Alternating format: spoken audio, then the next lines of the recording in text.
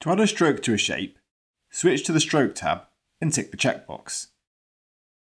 Notice how the stroke colour is previewed in the Stroke tab. To make it easy to see what I'm doing, I'm going to turn off fill for this shape. Back in the Stroke tab, to set the width, slide the width attribute. Let's increase the width a bit. Next, let's turn on Trim. This will allow you to have partial paths, as well as to animate the stroke along the shape's path. Let's shorten the stroke a bit. Next, we can play with the Travel attribute to move the stroke along the path.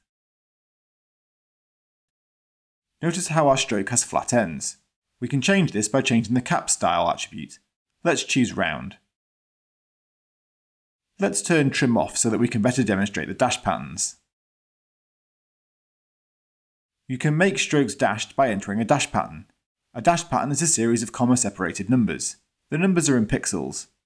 The first number you enter is how long the path is on for, the second is how long it's off for, and so on.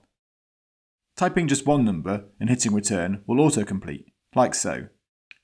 Use the dash offset to animate the dash along the path.